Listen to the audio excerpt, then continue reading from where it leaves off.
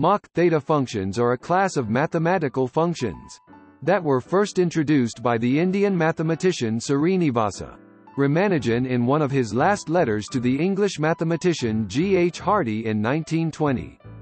Despite his failing health, Ramanujan was able to provide examples of these functions and conjecture some of their properties.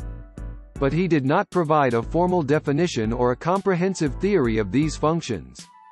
This task was left to future mathematicians, and it took more than 80 years to fully understand the nature of these mysterious functions. The term, Mach theta function, was coined by Ramanujan himself. He called these functions, Mach theta functions, because they resembled, but were not quite, theta functions, which are a well-studied class of functions in the field of complex analysis that have many applications in mathematics and physics. Ramanujan's Mach theta functions are defined as Q-series, which are infinite series involving powers of a complex number Q. They have the remarkable property that their coefficients, despite being defined by seemingly complicated and non-intuitive formulas, turn out to be simple and elegant when expressed in terms of partitions of integers. A partition of an integer is a way of writing it as a sum of positive integers.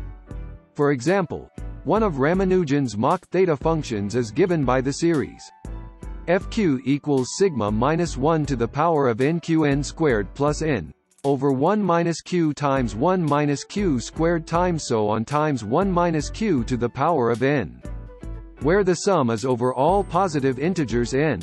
The coefficients of this series, when expanded, turn out to be related to the number of partitions of integers into distinct parts.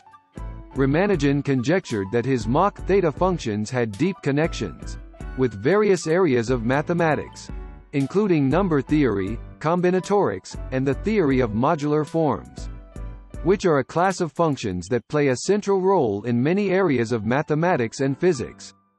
However, he did not live long enough to develop these ideas further.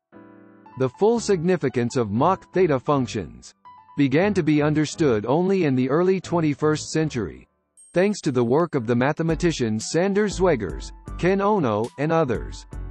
They showed that Mach theta functions could be interpreted as holomorphic parts of harmonic Moss forms, which are a class of functions that are closely related to modular forms. This work not only provided a rigorous definition of Mach theta functions, but also revealed their deep connections with many areas of mathematics and physics, including number theory, combinatorics, representation theory, and string theory.